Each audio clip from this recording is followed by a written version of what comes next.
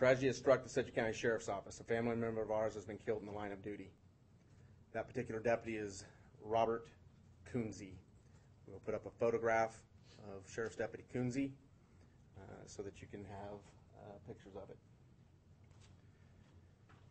We want you to know who Deputy Kunze is and what he meant to us and his wife and child. So I'll be reading from a statement. Deputy Robert K. Kunze III started his career with the Shawnee County Sheriff's Office. He was with the Shawnee County Sheriff's Office for 6 years, where he worked as a patrol officer and a crime scene investigator. Robert then applied at the Sedgwick County Sheriff's Office and was hired in 2006. Robert served with the Sedgwick County Sheriff's Office for 12 years. Upon graduation, he was assigned to Second Watch, and he served several years there. When he went to First Watch, where he is and was currently assigned.